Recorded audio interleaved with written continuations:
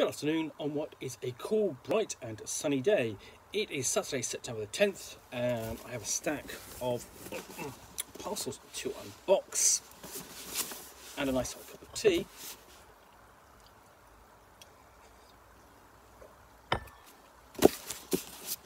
And this box to continue unboxing. Now, I have already pulled out of this the retroclone mazes. So beneath this, I have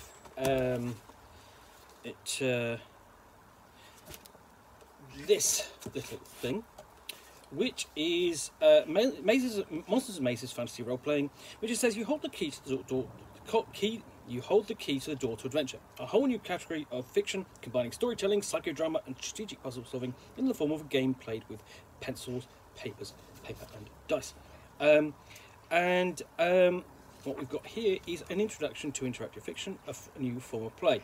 So you may have heard about this new fantasy roleplay or FRP.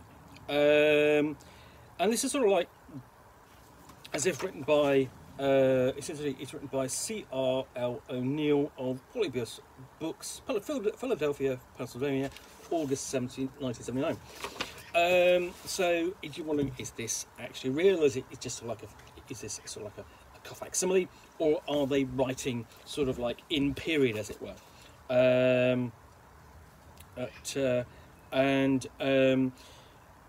So what he's saying, this little thing is saying is what you need. The rules of play is a Mazes and Monsters and Mazes is a form of fantasy fiction where actions are adjudicated with polyhedral dice and the power of your imagination. The game is played in your mind. The action is described by the maze controller, and the adventurers respond. Dice are rolled to determine if you succeed or fail on the types of actions. So tell you what you need: index cards, scratch paper, pencils and pens, polyhedral dice, or a deck of playing cards, because it just uses 4, 6, 8 and 10-sided dice, graph paper, hex paper, and so on for the maze controller. And we've got a discussion of the dice. It's all apologies for that. And essentially playing the game, one player will create a maze. The maze is the underground controlled collection of rooms populated with death traps, monsters, riddles and magic. Some mazes are part of large game worlds with stories and histories beyond the mere walls of the dungeon. And then the avatars travel to the maze to loot it of its treasure and magic. The avatars being obviously the player characters. We have essentially maze controller will ask players to roll their die and consult the matrix for a specific outcome. Books, boots, blades and sable, and essentially books rolls are for thinking, talking, perceiving. Boots, blades and bones.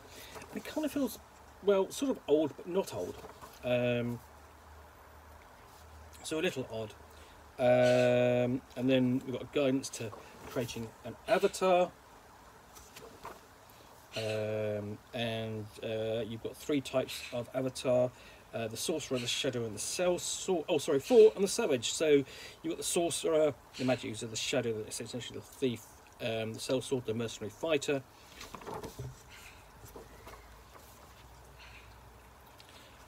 Savage, well, or the barbarian, or your ranger, whatever.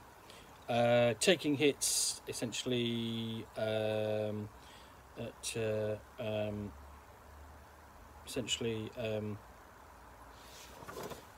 card taking, roll your dice and so on, using magical power, circles of magic power and so on. You've got circles of magical power titles: apprentice, mage and archmage, or basically you've got 5 different levels there. It's a little bit oddly laid out, so it goes up: apprentice magic user, mage, wizard, archmage. There, short grimoire of spells.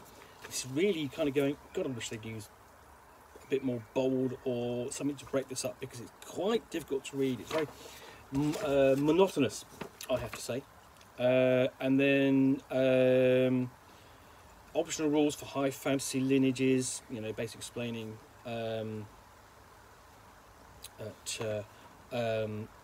options for using non-human characters if you want to, although it doesn't do so in the author's game. And then basically At the end of the adventure, if you've achieved a goal, you earn a level. Whenever you earn a level, increase your level frequency, and so on. When you roll damage, you got it's death door. When you fall to damage, your eyes close, etc., etc. And you roll a die again just to see whether you die. And then when you find a random treasure, so it's kind of sort of like vaguely random thrown things all together. Even the facsimile down to there being like a fake kind of price stamp on the back of it. You know, that this back in 1979, 1980 cost $1.99. Yeah.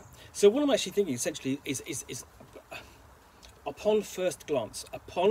So this what we have here is Mazes the role-playing game, and this is what it was based upon. This is the upgraded version based on this, presumably a classic, and it's a conceit. And I guess that this is okay.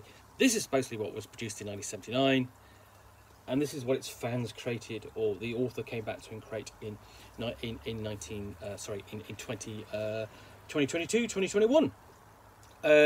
So yes. Because obviously, going on that basis, I think that's quite entertaining, because the number of role-playing games which are coming back from that period and later, of course, is quite amazing, because we are in a period of sort of like nostalgia. So obviously we have things like Melee and Wizard come back in really nice little box sets and packed full with stuff with which to play. But yeah. Intriguing little artifact, I think, as it is. I will need to go and do a bit of research on this, I think, to really ascertain whether that's the case. I think it is. But yeah, that's Mazes and Monsters. Monsters and Mazes, sorry. Fantasy role-playing game. Published by, let's have a look. Let's see who these guys are. A game by Chris O'Neill, 9th Level Games. As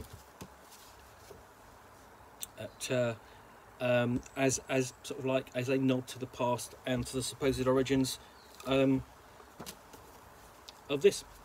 Anyway, I hope you have enjoyed this unboxing in the Nook, as odd as it was. If you have, please do click on the like button down below. And if you've got any comments or feedback, I appreciate you taking the time to post those. And lastly, if you want to be alerted to get more unboxings at the Nook, where you will see me out here with a box from which I will unbox a book or game and talk about, to the best extent of my knowledge, for roughly 10 minutes or so, all of course accompanied by a nice hot cup of tea, then please do hit that subscribe button down below. In the meantime, thanks again for watching another unboxing in the Nook. I'll be back again soon with another one. Bye for now.